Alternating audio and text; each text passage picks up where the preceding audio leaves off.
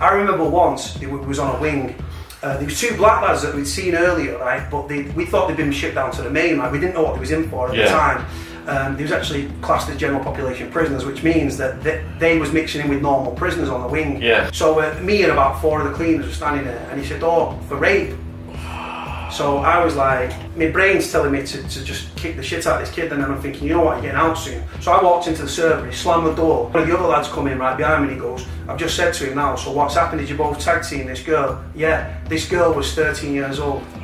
The legal age of consent in the UK, guys, is 16 years old. And we just paid one of the lads to target him and stuff, and shit parsley and throw piss at him and try to attack him. And the lad was even willing to put himself on protection, so that he could become a do not unlock, so that when he got out, he'd be unlocked at the same time as them prisoners.